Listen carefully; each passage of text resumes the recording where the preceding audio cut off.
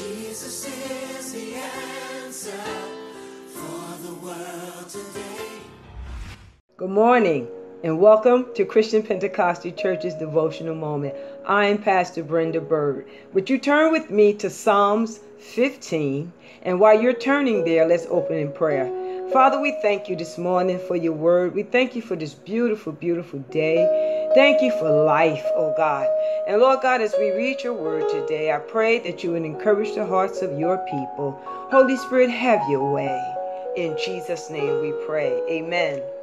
Psalms 15 says, Lord, who may abide in your tabernacle? Who may dwell in your holy hill? He who walks uprightly and works righteousness and speaks the truth in his heart. He who does not backbite with his tongue, nor does evil to his neighbor, nor does he take up a reproach against his friend, in whose eyes a vile person is despised, but he honors those who fear the Lord. He who swears to his own hurt and does not change. He who does not put out his money as interest, nor does he take a bribe against the innocent. He who does these things shall never be moved. I want to talk to you this morning out of verses 1 through 3. And David is asking a question here. You know, sometimes it's very important to sit down and do some self-examination, self-evaluation of what's going on within our own heart. You know, the word tells us that out of the abundance of the heart, the mouth speaks. And sometimes if we are not careful, we can be deceived by our own heart. Jeremiah tells us that the heart is exceedingly wicked. Who can know it? And so what comes out of our mouth a lot of time is what we have deposited in our spirit through our mind, through our soulish man. And so it's very important sometimes to check our own selves, check our thinking, check what we're allowing to go into our heart, because it does exposes what comes out of our mouth. So David's question here said, Lord, who may abide in your tabernacle? Who may dwell in your holy hill?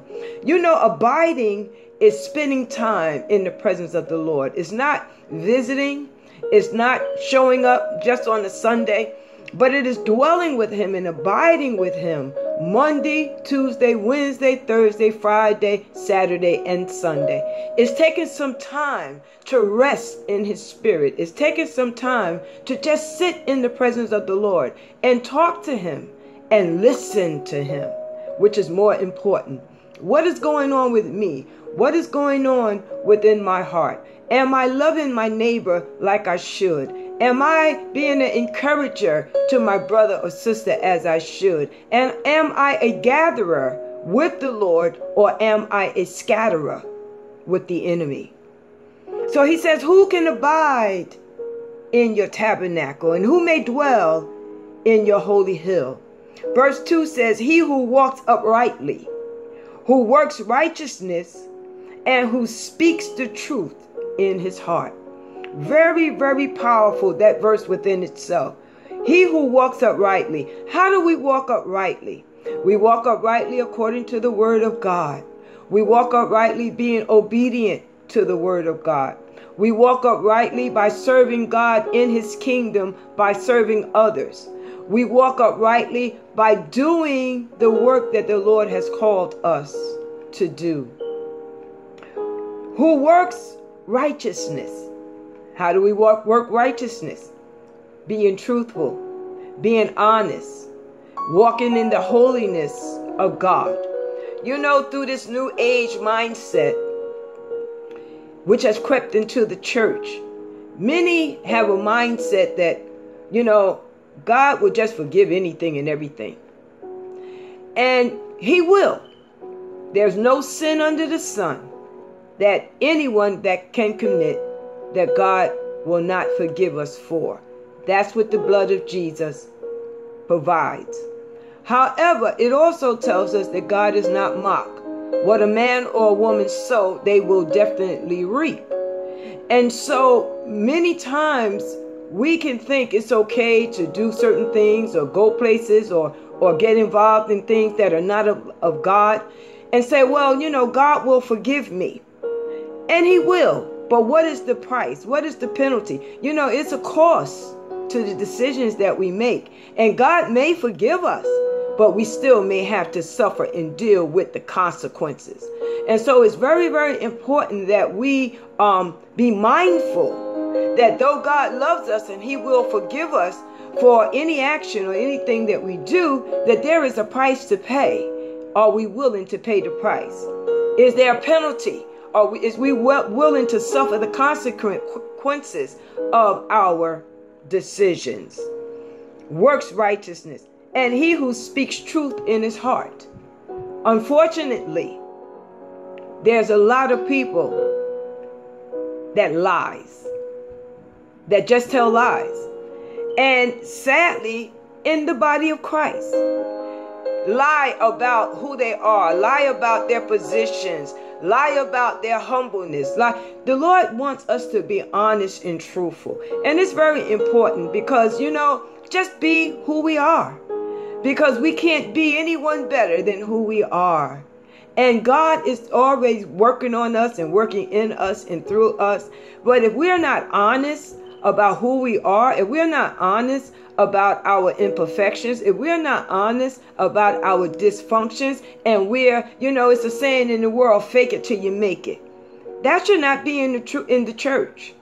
We should not be faking it until we make it. We have made it in Christ by being saved.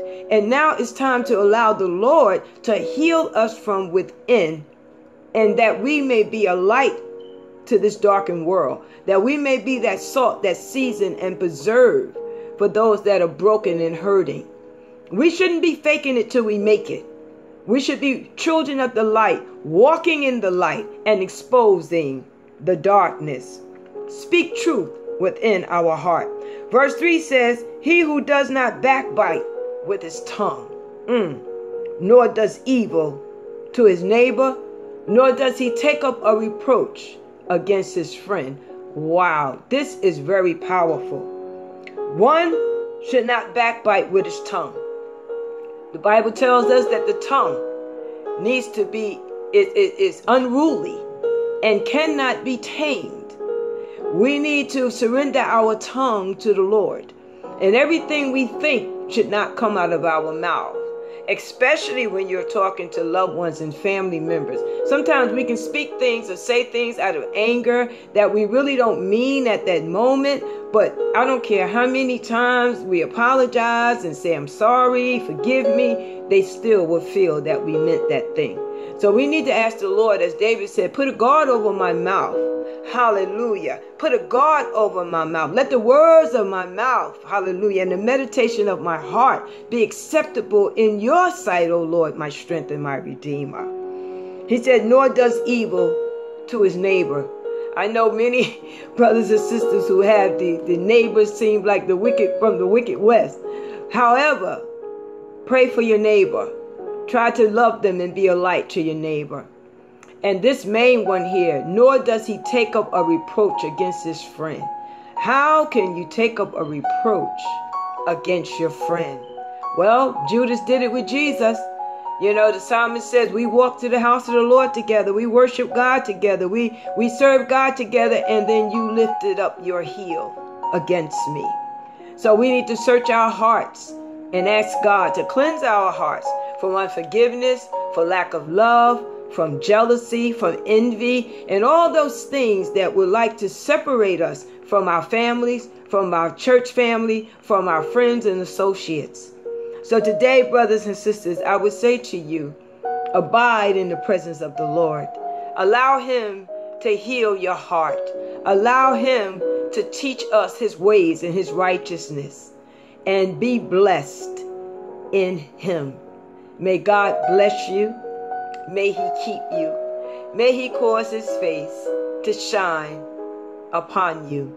May he give you his sweet, sweet peace. In Jesus' name. Abide in the presence of the Lord. God bless you and have a good day.